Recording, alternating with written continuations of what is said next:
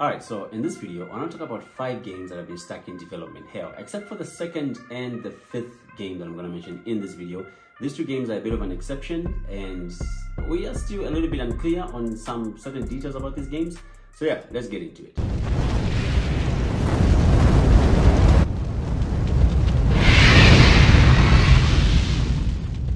Okay, so the first game on the list is Beyond Good and Evil 2, which was first announced in 2008.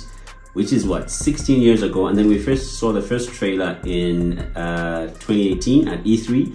I remember seeing the first trailer and I was blown away. I was really looking forward to this game, but we haven't really had any solid information on whether this game is going to release. All we know is that it's a prequel to the first game that first launched in 2003, and we've had a bit of information trickling down every now and then, but at this pace, it's been way too long, and Ubisoft should have really put out this game by now. So yeah, first game, Beyond Good and Evil 2. Let's move on to the next game. Alright, so the second game is also a Ubisoft game, and yes, you guessed it, it is Skull and Bones. Now this game has been delayed so many times. I'm not even sure if it's going to drop on November 8th as Ubisoft promised. And actually it did have an open beta back in December 2023. I didn't try it out. I love the concept of the game, and I think Ubisoft started developing this game because of the success of Assassin's Creed Black Flag. That was a great game, and personally that was the last proper Assassin's Creed game that I played. So after the success of Black Flag, they figured they should make this into a standalone game. And since then, we have been getting delays after delays after delays.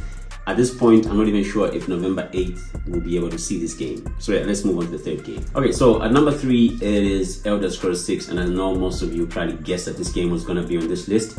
We first saw this game in 2018, E3 2018. Nothing solid, no trailers, no proper information. All we saw was just some splash screen of the name, you know, just to put us at ease and let us know that Elder Scrolls 6 was coming. I think maybe Bethesda got carried away with the development of Starfield, which is also a great game.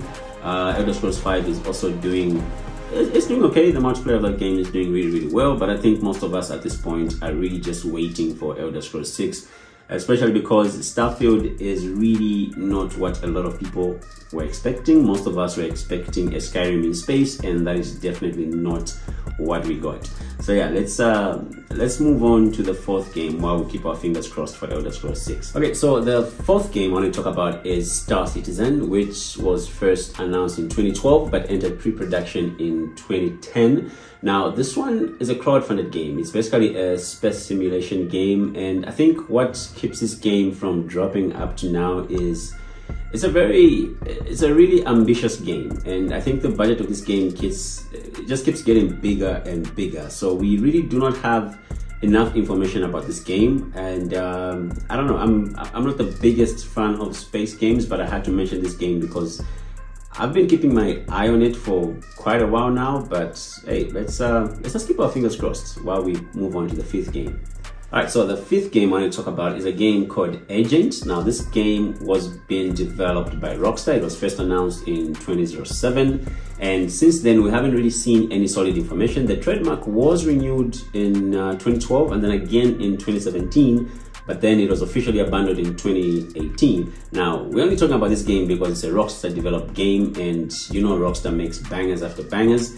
And I know they've been extremely busy with GTA 6, but it's a big company. I mean, it's a big studio, so if they wanted to make this game, they're gonna make this game. So we are definitely gonna keep our fingers crossed because the concept of the game alone sounds interesting enough. I don't know, maybe it's just me that is nostalgic about games like Splinter Cell. And oh, did I mention the game is a stealth game? Hence me mentioning Splinter Cell in the same sentence. So it is probably just something that most of us were looking forward to. If you've been following Rockstar very closely, then you know that you would have heard at least about this game. So yeah, these are the 5 games that have been stuck in development here that I wanted to talk about. My last video was 5 games that are coming in 2024 that you must play. Be sure to check that video out. I'll link it in the description below. So yeah, thanks for watching. Subscribe for more videos like this, and I will see you guys in the next video. Peace.